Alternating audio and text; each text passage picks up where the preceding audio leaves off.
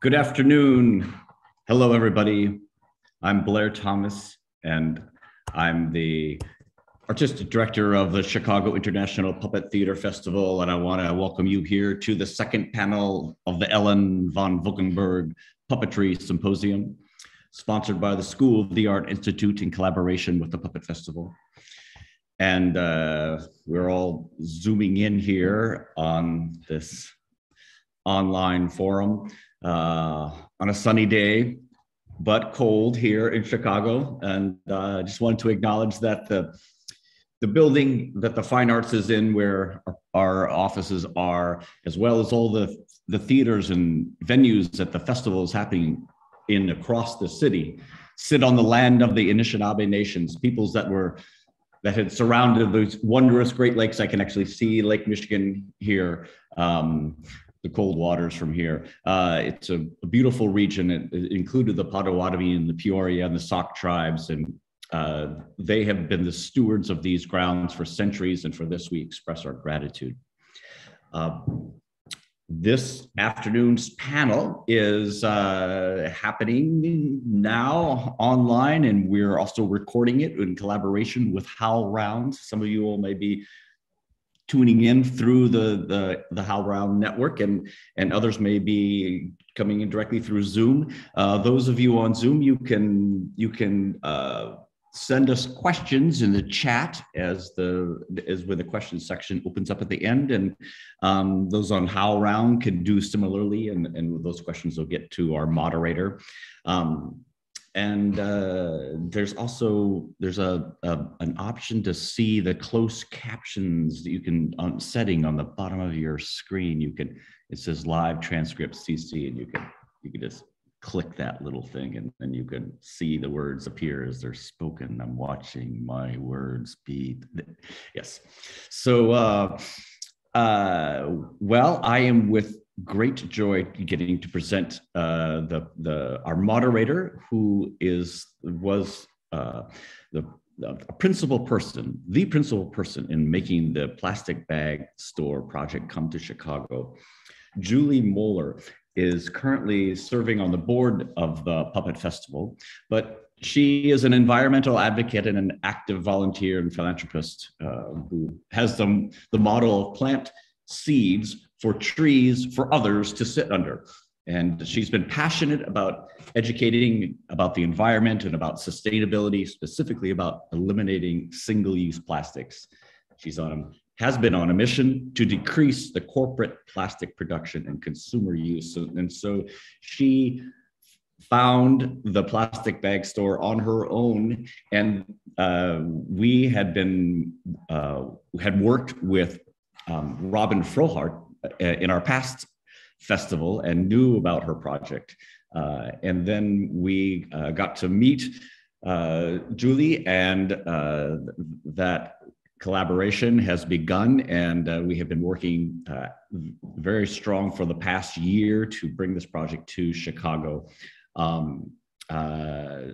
Julie has been involved in sustainability certificate programs and community colleges, and she traveled to Bali, and to work on a cleanup mission, and served on community boards and doing a lot of grassroots campaigning. Besides serving as a volunteer with the One Earth Film Festival, she is on the board of directors of the Chicago International Puppet Theater Festival. And so without further ado, I turn our panel over to Julie. Great. Thanks, Blair. I'm really excited to be part of the festival this year that's happening despite all obstacles. And I'm so excited that we were able to bring the plastic bag store to Chicago and right on Michigan Avenue at the Wrigley Building. So I hope a lot of you have been able to see it. And today we have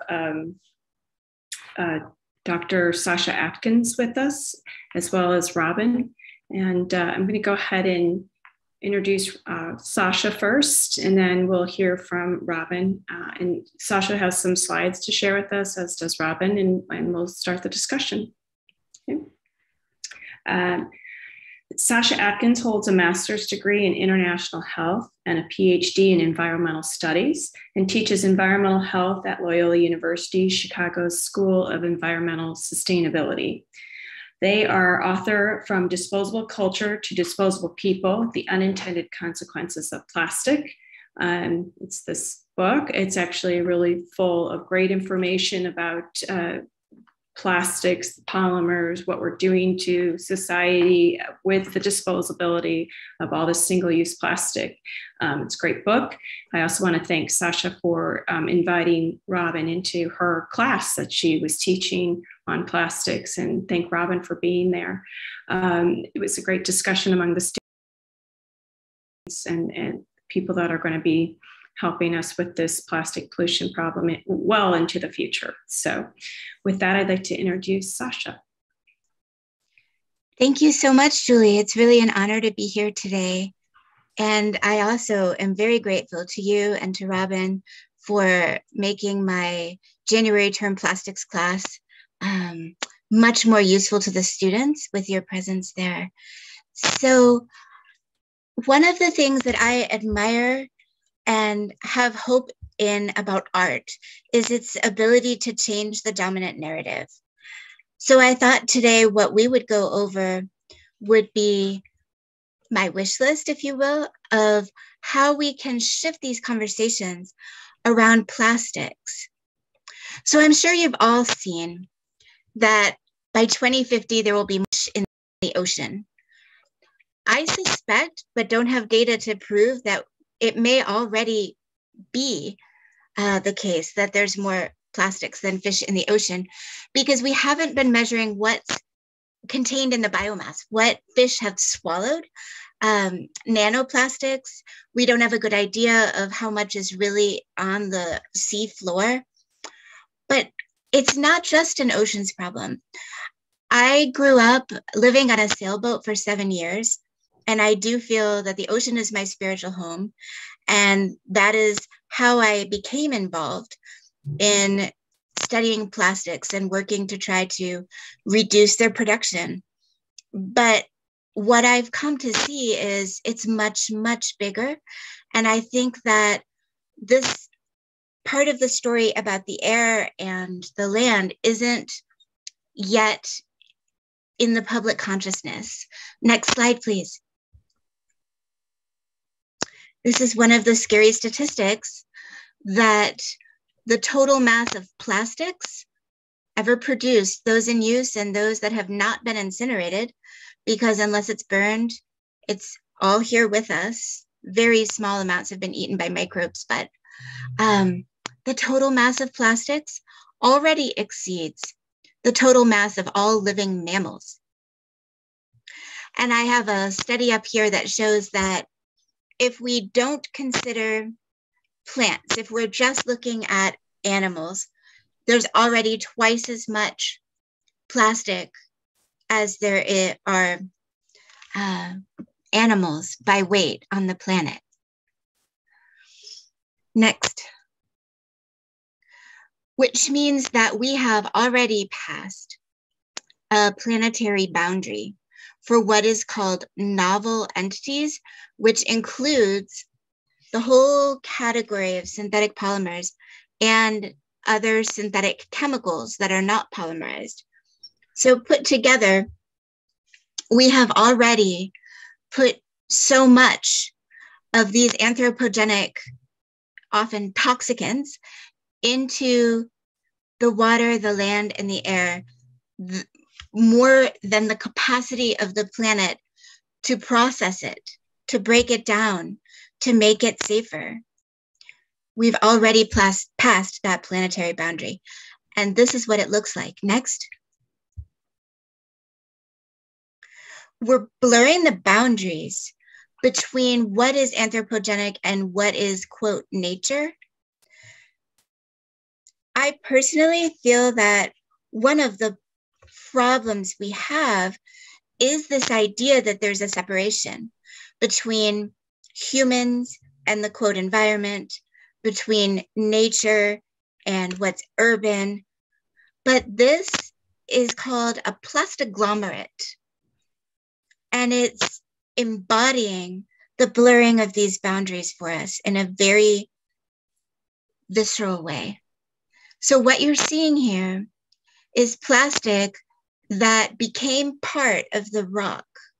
This particular one, they believe that it was at a campfire where some of the plastic melted into the rock, but we are creating a layer on the planet of plastic debris. The sand that you see next to the rock, next to the disposable pen, which is, by the way, also plastic, I've read studies that show that much of that sand is not weathered rock anymore. It's weathered plastic. Next. Next slide, please. So this is the article that made quite a splash, saying that we're no longer in the geological era called the Holocene. Now we are in the Plasticine. Next, please. And the response by those who are profiting from the manufacture of all of these polymers, all of these chemicals, is that it's useful, that it's indispensable, and that as long as we, quote, keep it out of the environment, and we always see these words, manage it properly. As long as we manage it properly, there won't be a problem. And this leads people to think that as long as we keep it out of the ocean, then it won't be harmful. I used to be one of those who would cut the 6-pack plastic rings with scissors so that it wouldn't entangle birds or other creatures, and thought that I had done my part and now it was okay to use them. But what I've come to see as I've studied plastics is that once you've manufactured it, it is in the environment. And the only options we have for waste are to move it around in space. Often we move it from wealthier areas where it's disposed of to Black and brown communities, low-income communities, in what is called, I call toxic colonialism. Some have termed waste colonialism. So we move it around in space. We bury it in the ground and hope that future generations will know what to do with it, because it won't disappear buried in the ground. Or we move it from one form to another. So from a solid waste problem to an air pollution problem by incinerating it. There's equipment on some of these incinerators, which are euphemistically termed waste to energy, even thermal recycling.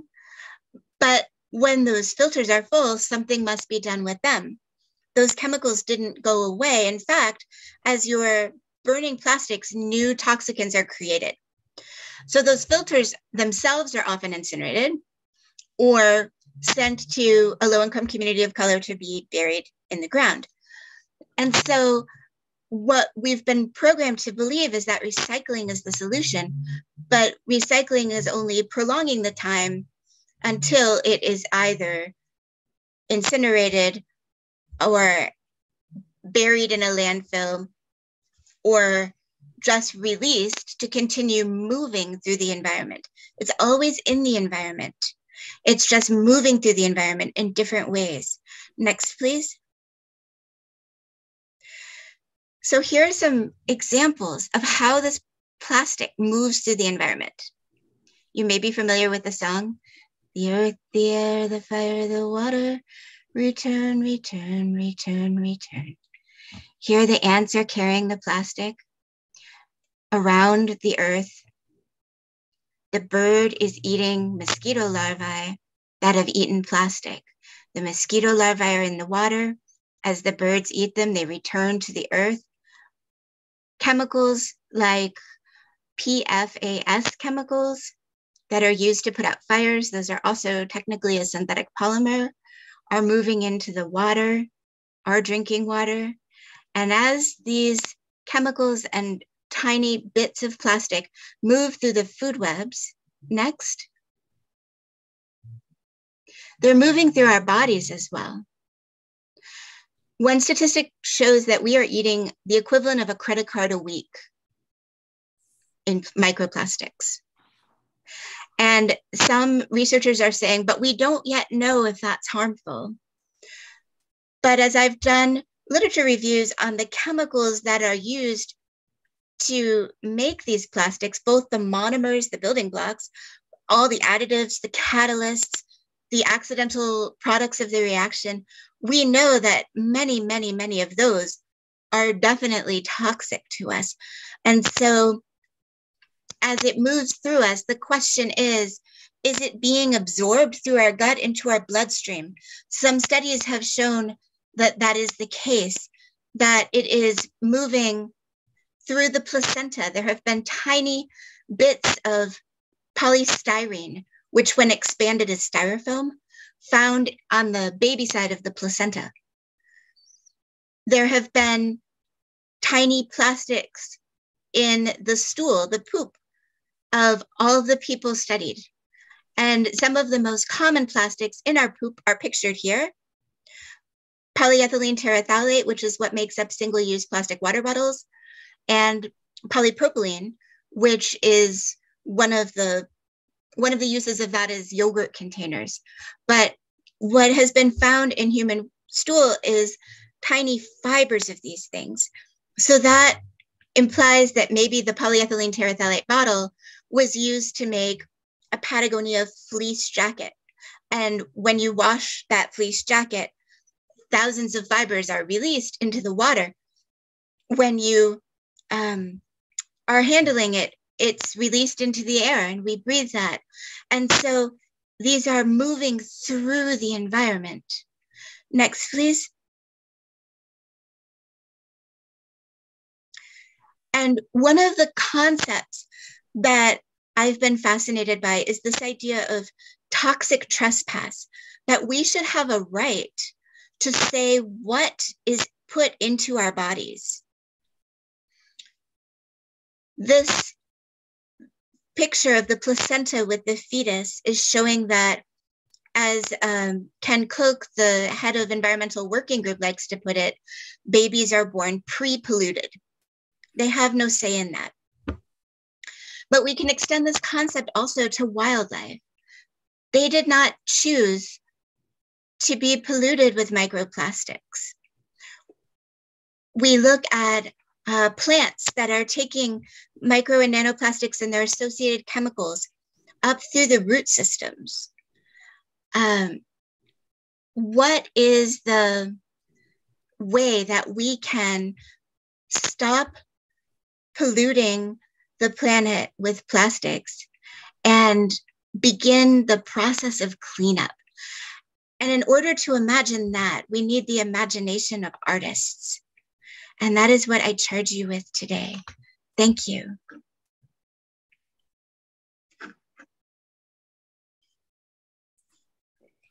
Thank you so much.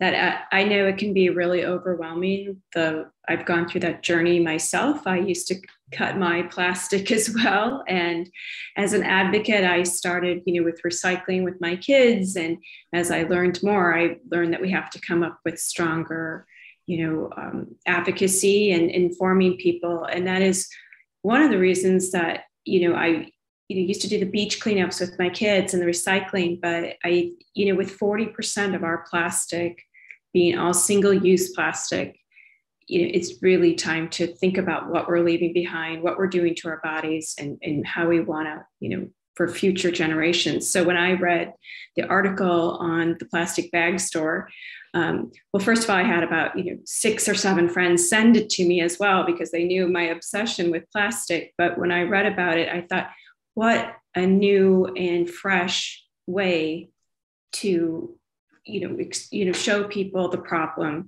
and without a bunch. And what I love, Robin, is that you walk into the store and it's humorous, but it gets across the problem, And it doesn't throw a bunch of facts at you. You know, I've stood in front of people and said, oh, you know, plastic bag only lives for 12 minutes, the average life. But, you know, until you really can be in the store, I think it's really a powerful message. So you have to excuse me. I'm going to read your bio just so I don't miss anything. So I just want to introduce Robin. Frau Hart is an award-winning artist, puppeteer, puppet designer, and director living in Brooklyn, New York. Frau Hart's performance and puppetry-based work has been presented at St. Anne's Warehouse and Here Arts in New York City, as well as national venues, including the Pittsburgh International Festival of Firsts and the Next Now Festival in Maryland. Her films have been screened at the Telluride Film Festival, Aspen Short Fest, Maritime Film Festival, and the Parrish Museum and Puppets on Film Festival at BAM. Her original play, The Pigeoning, debuted in 2013 as part of the Chicago International Puppet Theater Festival and was hailed by the New York Times as a tender, fantastical symphony of the imagination, and has been translated into German, Greek, Arabic, and Turkish. She has received a Creative Capital Award and a Distill Fellowship from Carolina Performing Arts for the Plastic Bag Store, which premiered in partnership with Times Square Arts in 2020, as we all know, right as COVID started, and is touring now both in the US and abroad. She's been the recipient of Made in New York Women's Fund Grant Award and Guggenheim Fellowship, among other awards. She's a McDowell Fellow and a member in good standing of both the Walgreens and the CVS programs. So with that, I turn it over to Robin. I would like to add one thing is now Robin's film is going to be featured in the One Earth Film Collective in Chicago in March. So we can add that to your resume in the future. So thank you. Great. Yeah, thanks for having me. And I'm glad that we can still do this online. So I guess I'm going to talk a little bit about the project for those who don't know. This is a picture of the Plastic Bag Store in Times Square. And so the Plastic Bag Store is an installation and immersive film, but basically it's a fake grocery store in a real storefront in which everything is made out of plastic bags, everything inside. Plastic bags or single-use plastic. We can go to the next slide. These are sort of some examples. So we collected all different kinds of bags and containers and lids and bottles and sculpted them into, you know, a pretty elaborate produce section. And we also designed a bunch of our own labels. If we can go to the next slide, I think maybe there's, yeah, so we like made a whole meat department. You know, those are all used meat trays. And then we designed some of our own original packaging and then, you know, filled those boxes with more plastic crap that we collected. Next slide. We have like a whole magazine section. And so, yeah, the idea is, you know, it's basically one joke repeated 1 million times that it is a store that only sells bags and that everything is all bags, bags, bags all the time. So you can go to the next slide. Cigarettes, a lot of detail. All of the boxes have like recipe lists and games on the backs of cereal, and there's a pretty elaborate bakery that I don't have a picture of here, but we can go to the next slide. You know, all of this is some of the bottled water that we have at the store, which is Pacific Gyre, which is, you know, sort of representing the gyres in the ocean where all of the like broken down pieces of plastic are gathering, as sort of what the slurry looks like out there, unfortunately. Next slide. Yeah, and so basically, you know, the installation itself, you know, sits in a real storefront. Right now it's in the bottom floor of the Wrigley building here in Chicago. But as I was, you know, researching plastic pollution, as I came up with this idea, because originally the idea was just to make this funny installation, just to sort of, you know, highlight how much packaging I was encountering on my trip to the grocery store. It seemed so funny. I thought I would like turn it up to 11 and see how ridiculous we could make it. And so as I was like designing these products and thinking about the project, I read that, you know, that all the plastic that's ever been created still exists somewhere, you know, because nothing eats plastic, right? It just breaks down into smaller pieces. But, you know, the thought that a straw that I used for a Happy Meal in the 80s might be somewhere still floating around is a really kind of abstract thought. And it sort of made me think, you know, that if like a Greek pot, you know, that's thousands of years old, that we still have those, then we're definitely, people thousands of years from now are surely going to have water bottles, and that those are sort of the pottery shards of our era. And I have my previous work has been, I've made installations and sculpture before, but my last project was a puppetry play called The Pigeoning, which I brought to Chicago in 2019. And it's, you know, it's very narrative driven. And so I started to conceptualize this story that would fit inside the plastic bag store, and that the plastic bag store itself would transform into a theatrical space in which we would tell this story. And so this is like a scene from the first part of the puppet show. There's several different styles of puppetry that we use, but the show starts in the ancient past, and it's a shadow puppet play about someone in ancient Greek times who, you know, everyone has like a beautiful vase that they carry around, and a young man invents a single-use disposable vase in this time and starts selling single-use disposable vases in the market, and it causes a lot of problems. They start collecting, and he starts importing vases and, you know, basically bottled water from other parts of the world too. And it's basically just framing what we're doing with bottled water, but in the context of this ancient Greek civilization, it's actually quite funny. And so that's the first part of the play. It plays sort of ancient past, present day, and far off future. And the present day character, who I don't have pictured here, but, you know, she works in a museum in our time and is sort of an admirer of these pots from the past. And she's a custodian of the museum and sort of the conduit through which all of the, you know, garbage from the museum gets passed. You know, she's constantly cleaning up. And she sort of makes the connection that her plastic water bottle could perhaps last as long as a vase in the future. And so she writes a message to the future and puts it into a plastic bottle inside of a bag with some other items and drops it into the trash, which is sort of like a portal to the future, which I sort of liked the idea of a trash can being like a portal into the future, because you think that stuff's going somewhere, but it's not going anywhere, it's sticking around. So if you can go to the next slide.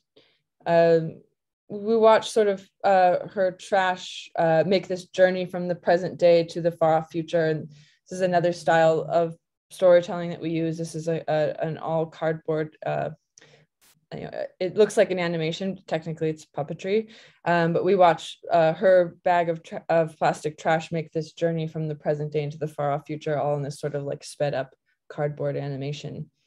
You can go to the next slide. And then it's discovered by this guy in the future, unearths her plastic bag and takes apart, you know, he finds the message in the bottle, but it's all been faded and lost to time, really, except that she had written part of it on a CVS receipt. And the only letters that are legible are most valued customer at the bottom of the receipt. And so he sort of misinterprets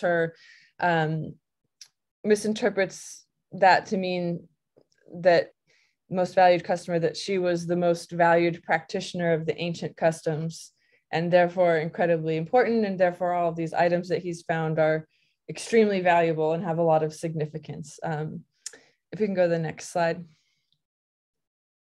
So this is sort of him as he starts to collect more and more plastic artifacts, and he's constantly misinterpreting them and what they are and what they did and how important they were to us. This is him holding a toothbrush, which he he kind of identifies with as a human figure because they have the same facial hair.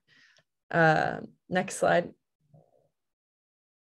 And so, this is another part of the cardboard film that we sort of see the museum that Helen had worked at, sort of post-apocalyptic, submerged. But we can go to the next slide. And so then the audience, in the end, this future character creates a museum of the museum of the most valued customer, in which all of the artifacts that he's found are on display and all completely wrong of what he thinks everything is. I think there's one more slide here. Oh yeah, there's probably a couple. So it's like, a lot of things that, I really like the idea of things that we think of as completely invaluable and mass produced and meaningless, like being, having so much significance and value in the future. And I think there's one more slide. Yeah, so because he found a message in the bottle from her, he thinks that all bottles contain messages and that they were like letter carriers. And he thinks that these lids are compasses. And so the audience then, sees these parts of the story are presented within the grocery store. And then as things like a lot of the grocery store shelves and displays transform into playing spaces and audience seating. And then at the end, the audience gets to like tour in real space this museum that's been hidden to them until then. And so, yeah, I really, I was really interested in just, telling this story and giving some sort of historical or just context for how long this stuff lasts, because I think it's so just designed to be invisible. It's designed to move in and out of our hands and be gone, and not to be thought about ever again. But it really is, it's really quite permanent. And it's, it's funny to think of these things being in a museum, but that's the reality. And it's interesting because that's not really probably how we want to be remembered, but it probably is. And so, I think with the plastic bag store, everything, all of the just overwhelming facts of plastic pollution, it can be really tragic and can feel overwhelming. And I feel like that. I think it's really easy to sort of try not to think about it, or just be like, wow, well, what can I do? And so I guess I was sort of trying to, this is me processing my feelings about it, and trying to, this is the thing that I do. So this is how I'm approaching the project or the problem. But also just to give people a more engaging and humorous and way to approach this stuff without feeling so overwhelmed and hopeless, that hopefully we, like, if we can like laugh at ourselves, we can kind of process this a little, our feelings about it, and then maybe move on and try to do something about it. And we have in the store, in the Wrigley building, we have a big QR code that people can scan, and it will connect them to local groups. This is something that Julie helped put together to help people connect locally with some of the activism that's going on around the issue, because a lot of these things do require action locally. That seems to be the way that most plastic bag bans and any sort of legislation seems to be happening. So it's great that we can help connect people in that way. Yeah.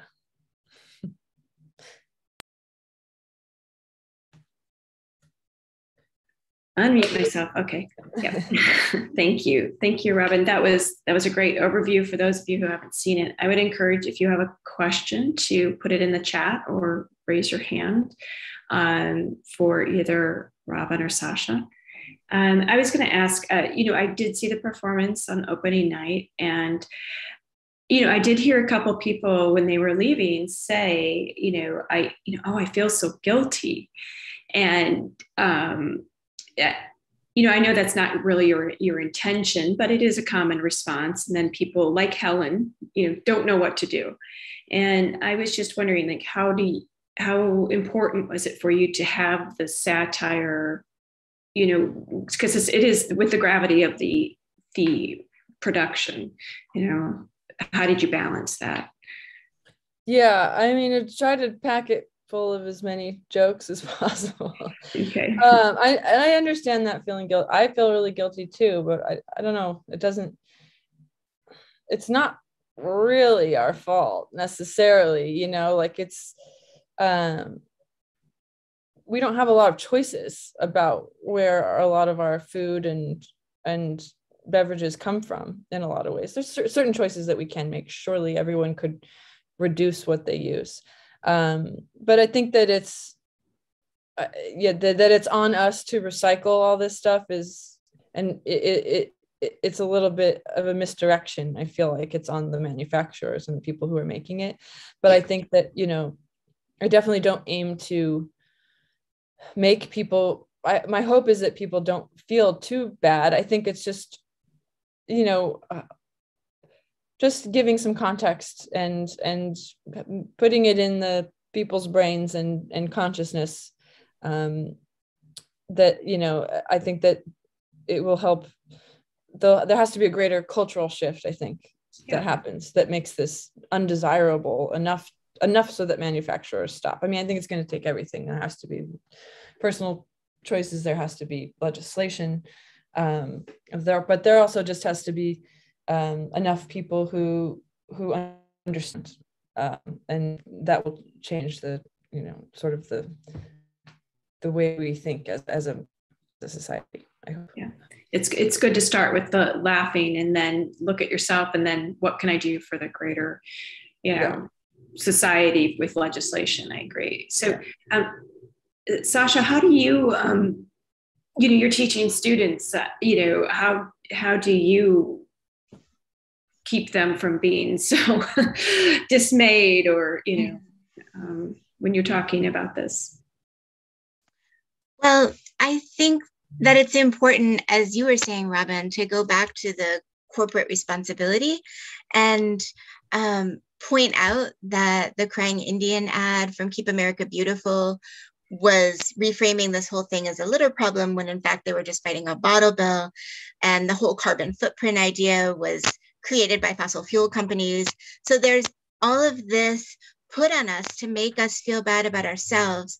And I do want my students to be angry. I want that to move them into action, that this isn't simply something that individual choices can solve.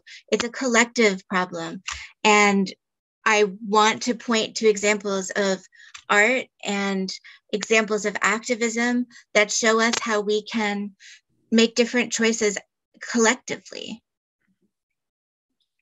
Yeah, I like what you said, Robin, one time, that kind of one thing that spurred, not just when you were at the grocery store, they were triple bagging your items, and you were like, and I've had tons of aha moments as well. My aha moment is that you used to open cartons. You didn't have the little plastic and then the little plastic inside. And I remember just opening that one day and the plastic tab broke. And I thought, why can't I just open this like a carton? I mean, who made that? They're like, we already solved that problem. Yeah, I know. Who made the decision, right? So, or that now, like eggs coming in plastic. It's like, why are we already had solutions, and now it's like, now you can get fancy ones that come in cardboard again or something, but if you pay more. But it's just like, it's really weird to move backwards. I mean, that's what people often are like, well, we'll have to invent all these new solutions, or like, how are we going to live without it? And it's like, you don't even have to use your imagination. Like, just ask your mom what they did. Like, it's really just like one generation, it's like,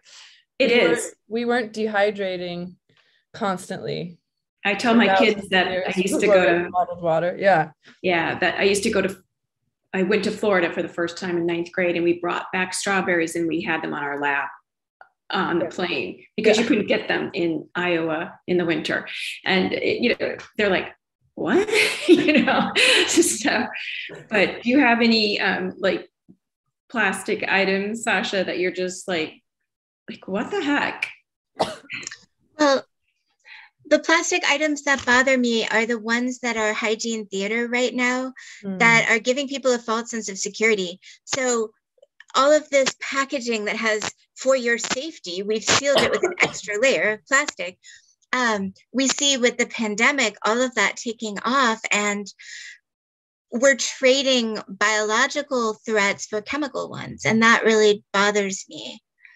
But I guess the thing that made me the most angry was many, many years ago, I was in the airport in Miami and I saw them wrapping suitcases with saran wrap.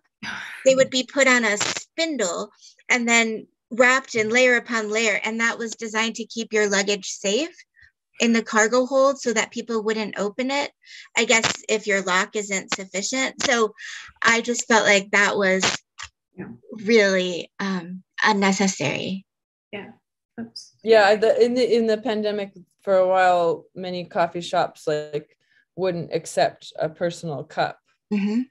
You know, I'd be like, "Can you put my latte in here?" And they'd be like, "Oh, we can't take your personal belongings back here because of COVID." And then, but they would take my filthy $20 bill. Yeah, just like, yeah, there's a lot of that, like hygiene theater. Yeah. So another question is that, so I know that you started with the plastic bag store installation and then you wanted to tell a story. Why did you feel that puppetry was maybe, the best way to convey, such a large, problem, and how did that fit into telling the story? Well, it's definitely like a form that I was already pretty immersed in, and I find that people like trust puppets a little bit more than they trust people. There's like a certain layer of judgment that they don't, have. Like if a person came out and was giving you this lesson, you might be a little bit more defensive, or I don't know, like when an actor walks on stage, your brain is like evaluating them as a person. They're an actor, first of all. They're not really, if an actress played Helen in the movie, she's not really Helen. She's somebody playing Helen, and you're like evaluating her performance, and you're sizing her up, or are you attracted to her? Do you like the choices she's made? Like there's all this kind of like stuff going on. But like when the puppet Helen is there, it's like she is Helen. She's not someone playing Helen. She is that character 100% all the time. And puppets already kind of like become, because they like represent humans, they're sort of already metaphors in a way, and so they're kind of great like representation, like everymans or something. They already like represent something, so they're sort of like these great sort of like symbolic characters that I think it's easy to tell stories that way, and people are already like they're engaged on it in a new way when they watch puppetry. Yeah, makes sense. Do you have anything to add with that, Sasha, or you can nod in your head in agreement that we can kind of relate more to Helen? And when I watched the film, it was so easy to let my guard down and be touched by the characters and take the story in. I really think that it was a magical world that we were entering, and I really appreciated it, Robin. Oh, thank you. One thing that kind of struck me, so reading, Sasha, your book, you say that your book emphasizes we don't need disposability, we need authentic relationships with neighbors, places, and ourselves. And I mean, do you think that could be part of the solution with, single-use plastic? Mm-hmm. I see a lot of people turning to plastic as a way to separate themselves from each other. Here's something virgin that's never been touched. It's wrapped in shrink wrap and no one's ever put their hands on it before, which is ridiculous because of course a worker made it, maybe in conjunction with a machine, but we're wanting to, like that suitcase wrapped in saran wrap, we want to cocoon ourselves away from others and have things that are just mine. And I love the idea of thrifting and secondhand, that we can pass things down that have stories attached to them. Here, this is from my grandmother. Let me tell you when she got it. And now you can use it. And I think that relationships promote trust. And if we had more trust, we wouldn't need all of this protective wrapping around ourselves. My core philosophy is that the way we treat things becomes the way we regard ourselves and each other. So if we think of everything as only instrumentally valuable, then we see ourselves as only something with use value. Am I productive today? Yes, good job. What is that? If we had an inherent value recognized for ourselves and each other, then we wouldn't need to dispose of things once they had a scratch or once they were imperfect. And I really feel that this is an environmental justice issue, because then that becomes how we treat people who are considered disposable. So thank you. I agree. And Robin, I have a follow-up to that. And then we're going to open it up to some questions. If, like I said, raise your hand or put it in the chat, please. And we're happy to share. So I don't know if this was direct, but I think of disposability and being kind of isolating. And, I think about, the block party where you bring your plates, or you bring your dish and your casserole. And Robin, when I was watching the film, I noticed that Thaddeus was really the only one who had interaction with other people. And Helen and, the explorer seemed very isolated in their world. And I didn't know if that was just something I was thinking, or if you had any thoughts on that, and just that you think that the future is going to kind of be this lonely place. So, well, I definitely thought of them both as kind of the Helen and the future guy to be lonely characters, and then to be connected in this way, by the things that, like the objects they'd both touched, So yeah, I hadn't really thought about it in relation to Thaddeus, and his whole like village or whatever in the past,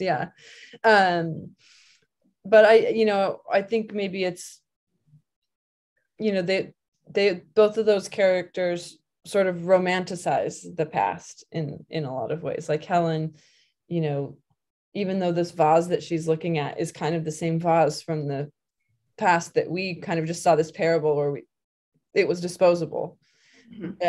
And mass produced, but to her it's on the pedestal in the museum and so beautiful and special. And she and then she thinks that her time is sort of like disposable and meaningless or whatever. But then in the future, he's sort of looking back and idealizing her times and the customers and what great people they were. And a lot of that is just me sort of feeling like, I grew up in a town that was like mostly shopping centers, and I always sort of felt like I didn't come from anywhere, or I didn't have a culture or something. And that, like, the past was I go to the museum and you see the statues and the carvings, and you're like, no, those were real people or something, and it's like kind of wanting to, place myself in the long line of human history and be like, oh, we are also people. We also make this. There's no real, it all is, like we talked about this, Sasha, just like it all is a part of the isness. And it's like, maybe some things are more valuable or meaningful than others, but, it's even the things that are disposable are here and are real and are ours and will be found. And, I think sort of wanting to like infuse some meaning into these things that felt disposable. We do have one question from Tom. Yeah. Oh, you've done. Yeah. Sorry, everyone. This is Tom Lee from the Chicago Puppet Festival. Thank you so much, Sasha, Robin, and Julie, for this awesome discussion. We're having a couple questions come in through HowlRound. And also at this point, we want to invite anybody inside the Zoom meeting to unmute themselves. And if you'd like to ask a question to one of the panelists, you can choose the reaction button and raise your hand digitally, or you can just raise your real hand. But let's start, first of all, here's a question coming from Stephen, who's watching live on HowlRound. And Stephen is asking about their own personal experience as a consumer. As a consumer, I've sorted plastic, metal, and paper separately from other landfill garbage. I've done this for years, thinking it's recyclable. I suspect there may be a problem after my disposables are sorted and collected. What can we do to solve this? I mean, I can kind of speak to that, as Sasha has said as well, that, there's so much of it, and there's just, recycling is not the answer, but it's also not, it's not a bad thing. I mean, aluminum can be recycled infinitely, and paper, but it's just that there's so much plastic that we don't have the infrastructure. And I hate to see people lose faith in a market for things that can be like glass and recycling for aluminum. Mm-hmm. It's just, I don't know, Sasha, if you can speak to that as well, but it's just that our dependence and our thinking that plastic can solve everything, it's waste management's problem, but recyclers are also MRFs, and they're trying to do the right thing by finding markets for this, but I don't know, it really needs to be overhauled on so many levels that I do think that I hate to see people lose faith, but we've got this disposable convenience that we just do the single stream recycling, but and we need to make manufacturers more responsible for what they're making. But Sasha, maybe you can answer that a little bit more eloquently. Well, actually, I wanted to point people to this book, which I guess with the lighting is hard to see, but it's Recycling Reconsidered by Samantha McBride. It's a great book. She actually rode around with sanitation workers in New York City for a year, and does art as well, and is talking about the need to disaggregate plastics from other kinds of recycling. So recycling aluminum and recycling fabric in the beginning was great. The cotton would turn into paper, and there could be continuous loops of some of these things. Others were degraded and were downcycled. But at one point, it became a word that had so much virtue attached to it that the Sorrell Report, which was a consulting company that the state of California commissioned to answer the question, where should we put our LULUs, our locally undesired land uses? And how do we get resistance overcome by these communities? And this was one of the first in print where they're saying, they were paid to say this in print, cited in low-income communities of color because they don't have the social power to fight back. But the other piece of what they were saying was, call it recycling, and then people won't object. So now we have advanced recycling, chemical recycling, thermal recycling, which is just burning plastics. And we have recycling of nuclear waste. We have recycling of things that have no business being recycled because they're inherently toxic.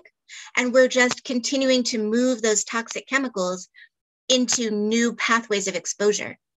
And so I want to reclaim the word recycling and apply it to things that actually can be closed-loop recycled. Even aluminum cans, though, now are lined with polymer.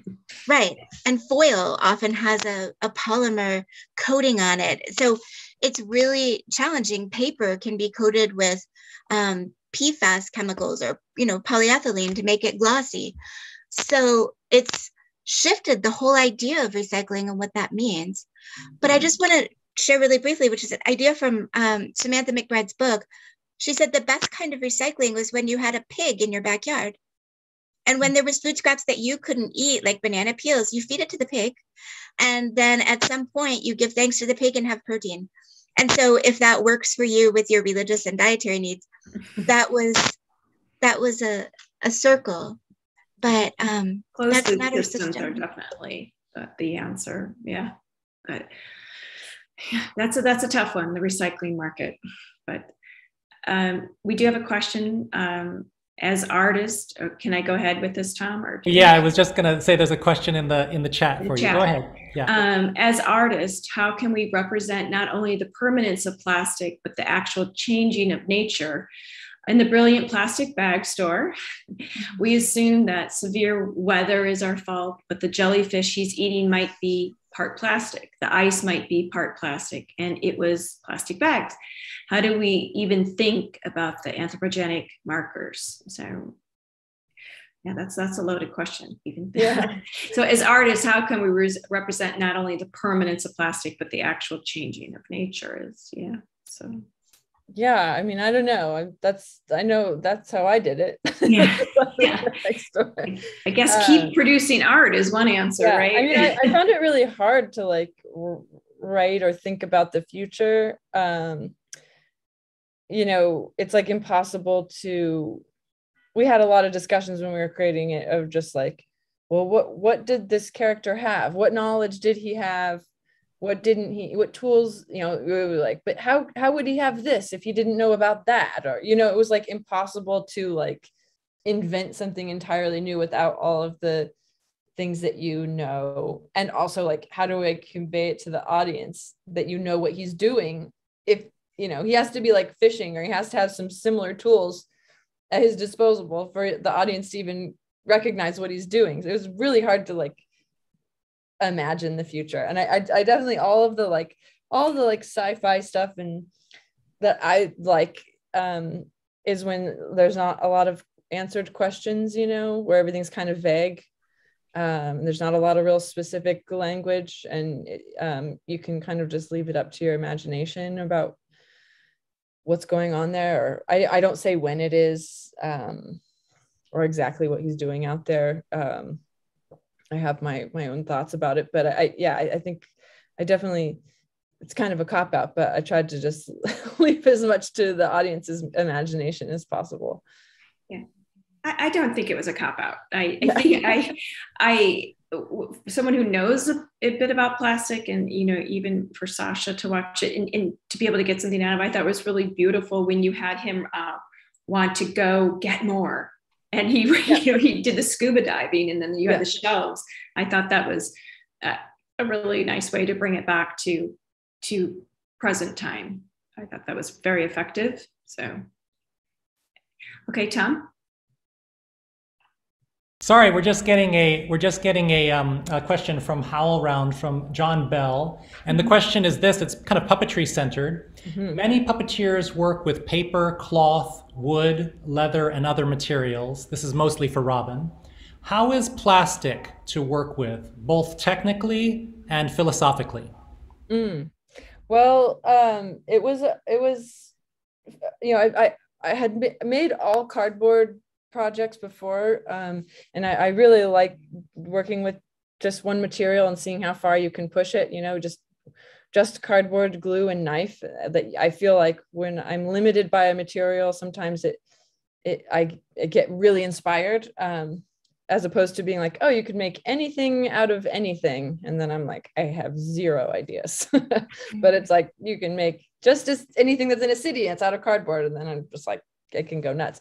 So it was very fun to try to do this with a new material, like with the plastic bags, and be like, okay, it's just plastic bags and stuff that you can make in a grocery store.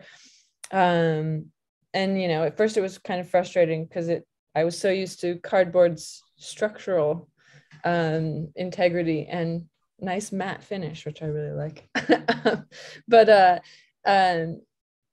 But, you know, I learned about it. I definitely had to do some things that probably weren't great for me. A lot of touching of plastic bags, some taping, some gluing, some melting, some shrinking.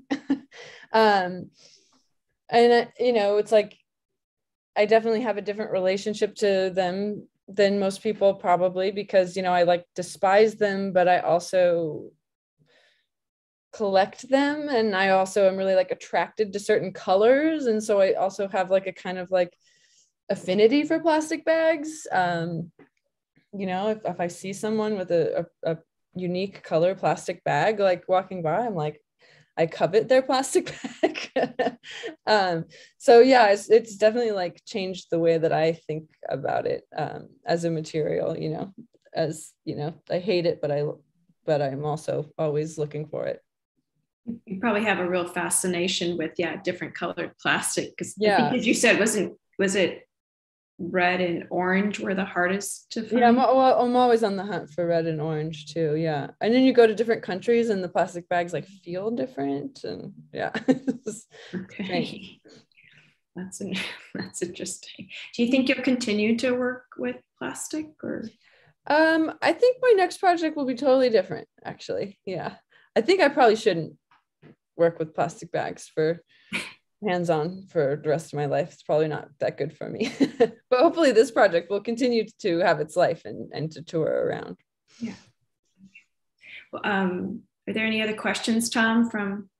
Well, we have one more also from Nancy on HowlRound, and she's kind of asking some of the things that you've addressed, Robin, and her question is about artists specifically. How can artists avoid using these non-recyclable materials? Popular foam, which is used for a lot of hand puppets, deteriorates and is not such a great material. It's bad for museums as well as the environment. Yeah. There's been an amazing renaissance of cardboard theater and paper theater and crankies.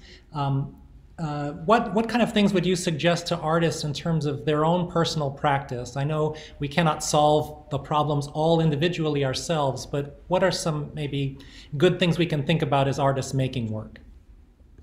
Yeah, I mean, I definitely part of the thing about making the cardboard and the plastic bag stores, all that stuff was free, at least that part of it was, gathering those materials. But yeah, I mean, it's unfortunate because not everything in the plastic bag store is made of trash. We had to build some sets, and we had to use paint and all kinds of stuff like that. Some of it is unavoidable. Definitely in the puppet world, it's hard with the foam and stuff. I always like to use old couch cushions for the foam instead of trying to find it new, or raiding Goodwills. And there's a great place in New York called Materials for the Arts, where you can get secondhand materials that people donate. But yeah, I mean, it's definitely a challenge. And I like I said, we used some new materials to create this show. We had to, but it's also I still felt like it was important. It's better to do something than not do something. But I maybe it is that thing where being limited by certain materials will cause people to be more inspired, perhaps. But yeah, I think that it can be a challenge, because as artists, we are often exposed to a lot of nasty things, for sure. Mm-hmm. Thank you. Those are good questions about the materials that the artists are actually using. I remember, the styrofoam or polystyrene used to be a big, because it could manipulate it and melt it down. I remember using acetone and polystyrene in art class in college. Yeah, I had a job when I was younger building parade floats, and we were just carving styrofoam and then coating it in Bondo. I know, good thing. I'm thinking to myself, good thing there wasn't cameras back then, because someone would put a picture of me with styrofoam now, I'd be like, ah. But I see what you mean about the plastic. So yeah, I think what I like is that even through the materials that you're using, you can make a statement. You're using these free materials that are part of society, but it's also sending the message that this is free, it's disposable, but maybe we need to be thinking about something else. I was listening to a talk from the Plastic Pollution Coalition, and they have a new campaign about trying to replace plastic water bottles in films and movies and TV shows, and replacing the disposability of things. And I thought that's great. We need it on all levels, right? Yeah, I always think it's funny when you watch a movie and it's in the future, but not that far. It'll be something that's just 100 years in the future, or 50, and they'll have the same coffee cup lid, or they'll still have a Starbucks lid or something but the filmmakers had imagined this whole detailed moon mining situation that was happening, but they couldn't just imagine a different kind of cup lid. Yeah. Right. Yeah. Yeah. Well, speaking of kind of like different materials or anything, just because we are talking about plastics, I mean, Sasha, would you like to address at all kind of like, people who are trying to solve single-use plastics with biodegradable materials? I know that's a little bit of a jump from puppet materials, but it's also just how people are trying to address materials in our culture. I think, like the word recycling, bioplastic now has so many meanings.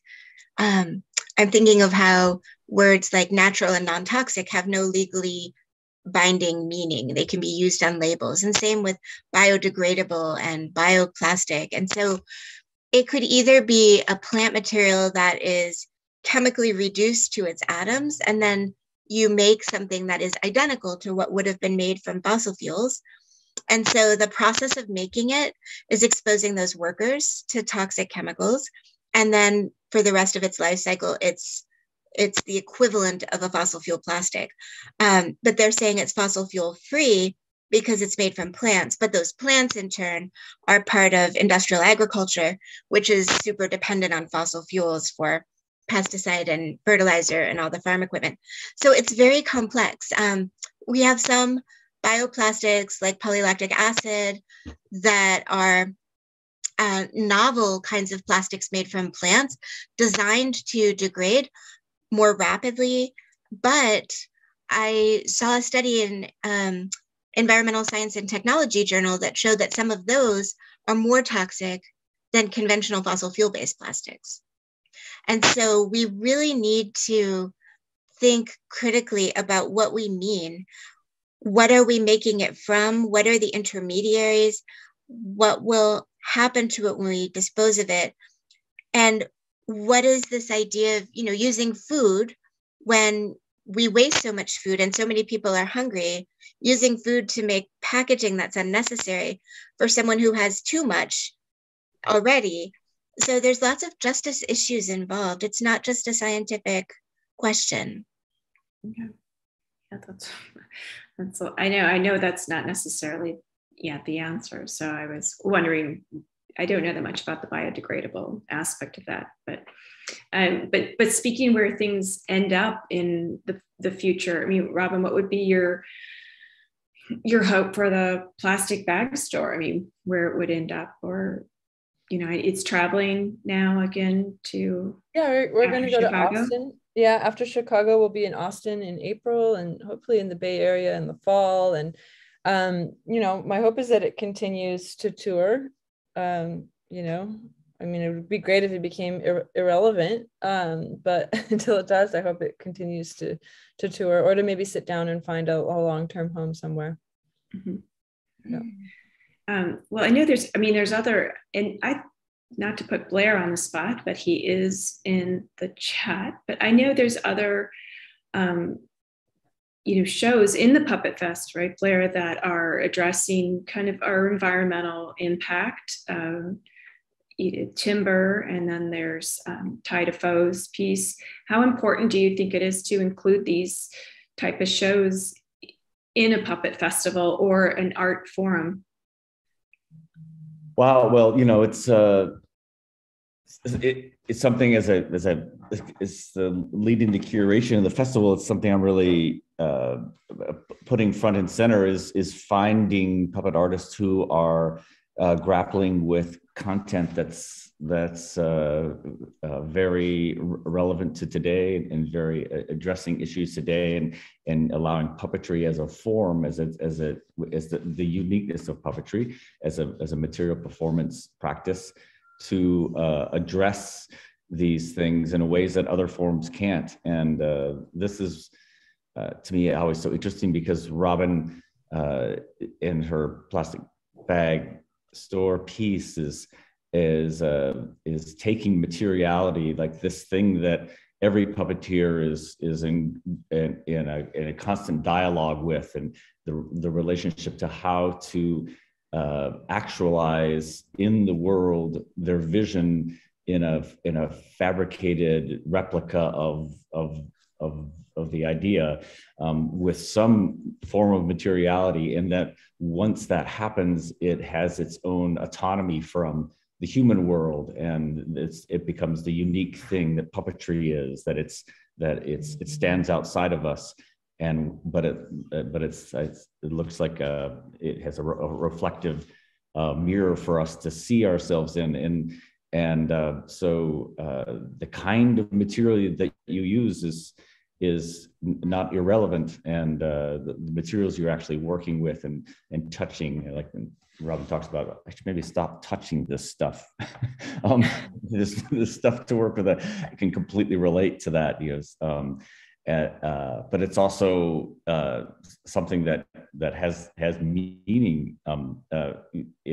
Or has specific ramifications for the viewer, and so in the festival we have Timber, which is a piece that's premiering next weekend by Rootstock Puppet Theater. Mark Blashford leads that, and it's he's looking at deforestation in North America through a revisioning of the Paul Bunyan myth. But Mark is a puppet artist who's a wood carver, and he's all about taking wood and carving it, and so he's just killing trees to make puppets already. It's already going down, right? And but at the same time, you feel something different about you can feel the quality of the wood in his performances. You can feel the way the puppet moves. You can feel the way it moves across the stage, the way it sounds against when it touches itself, and that's important for the piece. At the same time, it's about the piece is about that, and for sure there's even the Bread and Puppet Theater's work is as a company that works rurally and works close to the land, and it sees theater as being essential as bread, and that to work as much as possible with the materials that are readily available, the recycled material of that whole idea, in the same way that Robin is scouring around to find the usable former container that held the sausages so that she can put it into her. That's just such a great little detail. Like, oh, that was actually how to sausage in it. Is in the same way Peter Schumann is collecting bed sheets constantly.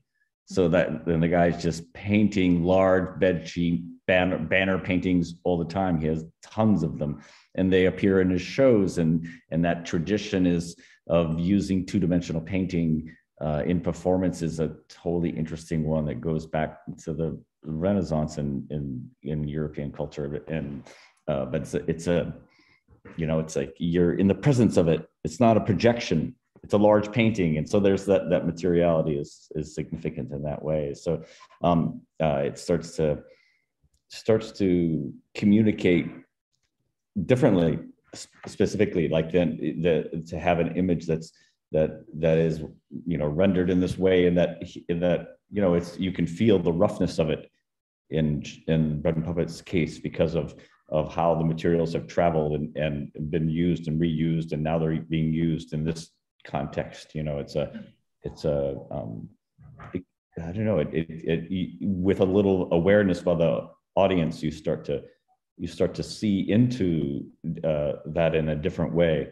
An idea that I really like that's in Robin's piece is the philosopher's observation that knowledge is virtue. And as this really simple thing that he says, and the protagonist of the story thinks, oh, that sounds great. That's got a great ring to it. Yeah. That is great. And then to have that come back on the bus stop, I admire how you wrapped things around. And then, even putting plastic inside the boxes, that you collect, that was all collected as well, right? Yeah. Which really wasn't probably necessary, but why did you feel that was important to put them in the freezer boxes and stuff? Yeah, I love it. I was just I wanted it to be real, I knew people were going to pick them up and shake them and stuff. Yeah. Yeah, Fisherman's Catch was one of my favorites. Yes. So I just I want to encourage everybody, if they haven't gone yet, to see the show. I mean, you know, it's not just the story you want to see the actual film and the whole, you know, presentation. It's just, it leaves you blown away, and to have it part of the Puppet Fest is wonderful. And Blair, thank you for, you know, your perseverance in getting this festival to all of us, and to be able to have live performance, and to see the excitement on people's face on opening night. I mean, I've gotten so many texts that are like, send me your pictures, send me this. It really brought life to me. And I know it's making so many people happy to be able to have a discussion like this. And if for anybody listening, and next weekend, there's 2 more symposiums, and the festival continues all the way to January 30th. The Plastic Bag Store is at Wrigley Building through January 30th. And Robin is there daily for the shows several times. And Sasha, thank you so much for your commitment and your depth of knowledge on the plastic, you know, problems and solutions that we have to offer. I mean, I think if we have more people like this coming at it from so many directions, there's hope for what we leave behind, right? So thank you very much. Thank you. Thank you all. Thank you, Julie. Thank you. All right. See you at the festival. Okay. Bye. Bye.